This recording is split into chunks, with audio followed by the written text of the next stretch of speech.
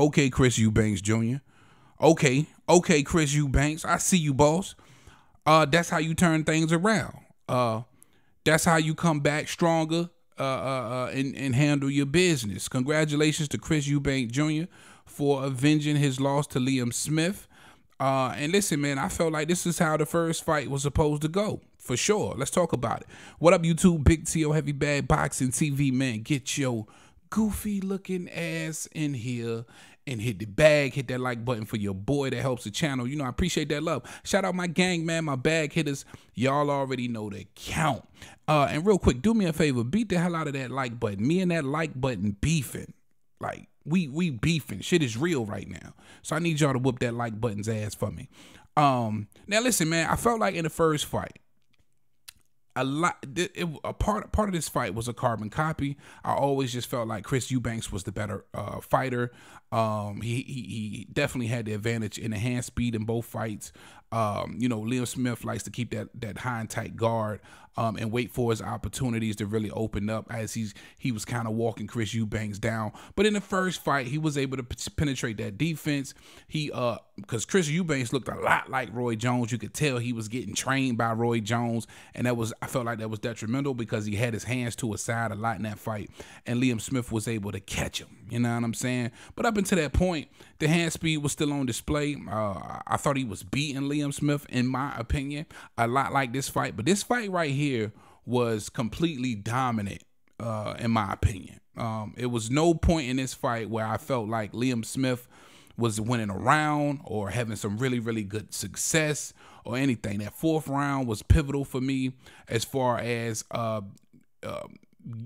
Liam Smith getting whooped even more, right? Because he got knocked down. He caught him with a nice shot, knocked him down in the fourth round. But in that 10th round, I got some of this for y'all right here.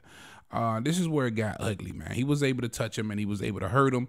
And it was the overwhelming hand speed and the volume of shots that really got Liam Smith out of there. The conditioning from Chris Eubanks Jr. was crazy in this fight. You could tell he was in a lot better condition for this fight.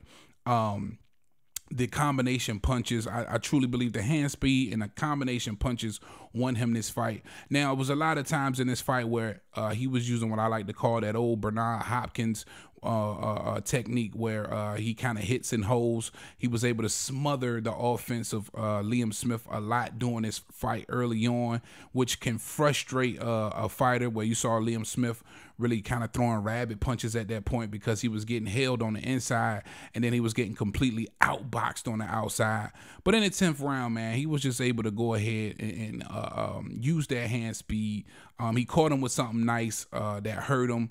And then those flurries and those combinations was able to give the ref enough to go ahead and stop this fight. He did, in fact, have him hurt for sure, definitely in that 10th round.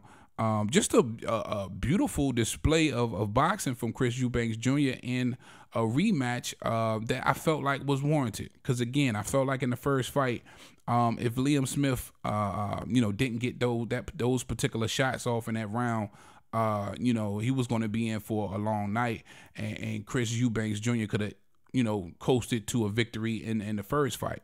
And I think a lot of people felt like it was a matter of time before Liam Smith caught him with something in this fight, but he was able to, Bomac was able to help button that defense up of Chris Eubanks Jr. and kind of implement, I feel like that, like I say, that Bernard Hopkins technique where he just smothered all of the offense on the inside from Liam Smith, where he does his best work in this particular matchup versus a Chris Eubanks Jr.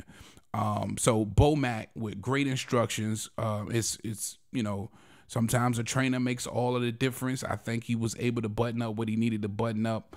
The defense, as far as the defense wise, and of course, you know, just the hand speed and overall boxing ability and IQ from Chris Eubanks Jr. I always felt it was superior to Liam Smith in the first place. So it just worked out perfect in this go round, and it was just a beautiful stoppage in the 10th round. All right, so congratulations to Chris Eubanks Jr., man. Hell of a performance. Looking forward to seeing what he does next. I don't know if he called out, you know, Conor Ben, who you know, got caught up on PEDs. He called out Kale. I don't know why, but we'll see what's next from Chris Eubanks Jr. listen, he's on the last leg of his career.